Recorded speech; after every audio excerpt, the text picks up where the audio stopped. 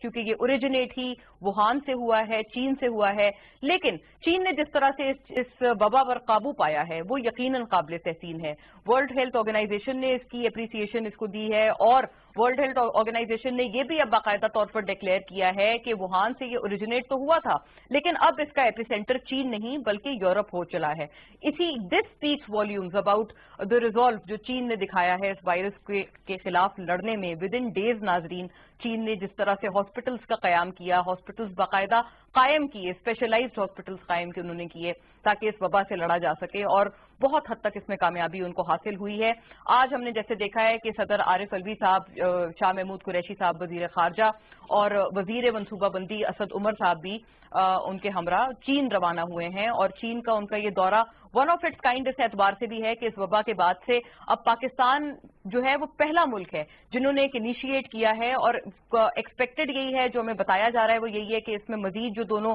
ممالک ہیں ان کا تعاون بھی اس میں سامنے آئے گا، اور سی پیک ریلیٹڈ بھی کچھ منصوبے ہیں یا کچھ معاملات ہیں جن کے اوپر دونوں ممالک اگری کریں گے. ایسے حالات میں ناظرین وزٹ کرنا اٹ سیلف ایک بڑی بات ہے. سارک ویڈیو کانفرنس بھی کل بہت ایک بڑا